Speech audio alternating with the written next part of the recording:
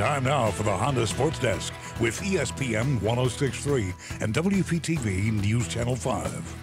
Whoever said it wouldn't be easy needs to meet this year's Keiser football team. Good evening. I'm Theo Dorsey of ESPN 1063, and the Seahawks are fresh off steamrolling yet another nationally ranked opponent in the NAIA Championship Series. The 4-seeded Keiser team hosted 8-seed Reinhardt in the quarterfinals this afternoon, and they weren't very nice hosts. The Seahawks rolled to victory 42-14. Keiser dominated the game at every single phase. They outgained the Eagles by more than 400 yards. They won the turnover battle, and they never trailed in the game.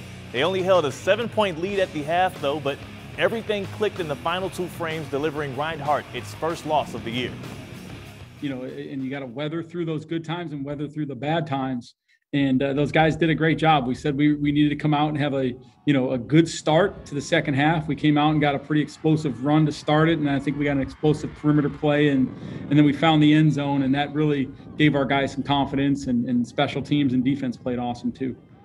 Keiser improved to 9-0 after their second straight playoff blowout home win. They will have to hit the road for the Final Four.